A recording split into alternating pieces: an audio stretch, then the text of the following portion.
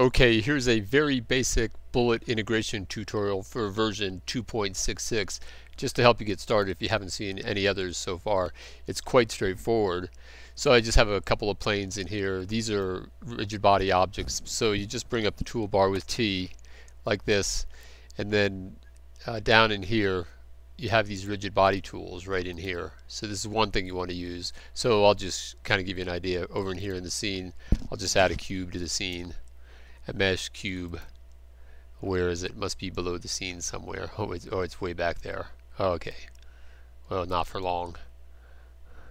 Alright, so there it is in the scene like this with these others. And then to make it do something, you have to make it active. So I just make that active. And then if I'm going to drop it onto this plane and I want it to respond or bounce off that plane, I have to make this plane passive, which it already is, but I'll just duplicate it so it's like that. So you'll see this change when I press Alt A.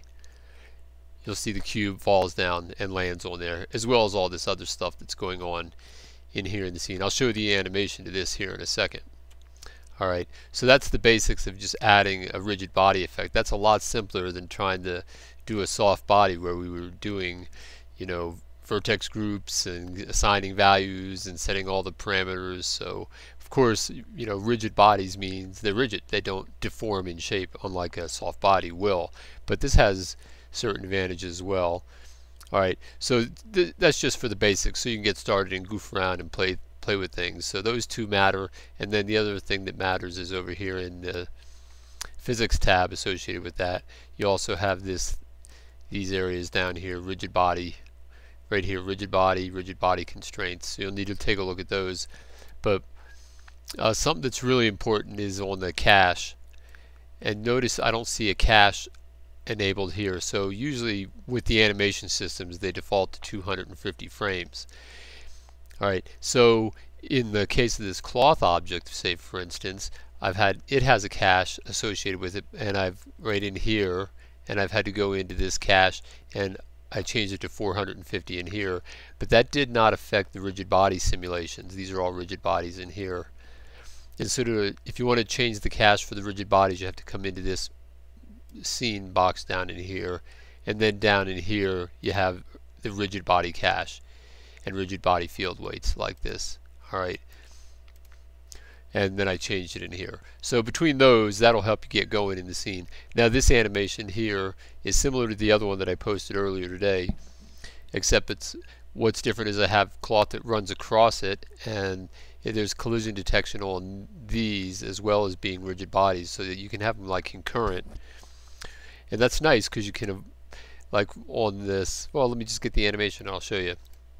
Alright, here's the animation rendered. It was about a 2-hour rendering. To do it, it's must be the animation. So notice in here on this, all these little purple like lavender objects have rigid bodies, but notice the first set that comes down. Let me see, I'll stop it here in a second and I'll run it again in a minute. Where is it? Yeah, these are rigid bodies, but there's no collision set on those, so they won't interact with the cloth.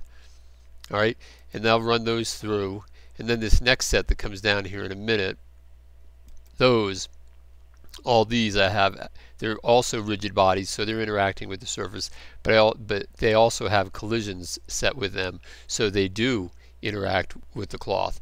The other ones that were on there won't interact with the cloth. So it's a pretty interesting system, so you can kind of mix and match the best of both worlds.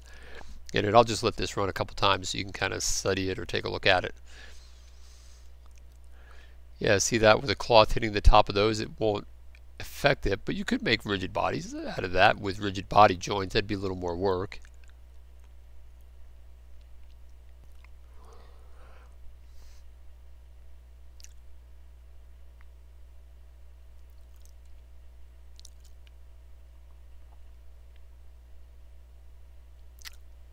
And there you go. So I was kind of looking for holes in it or problems or things like that, but it was pretty clean. I mean, it works nice, and there's a lot of things I could do with it already. So the programmers did a great job once again. So kudos to them.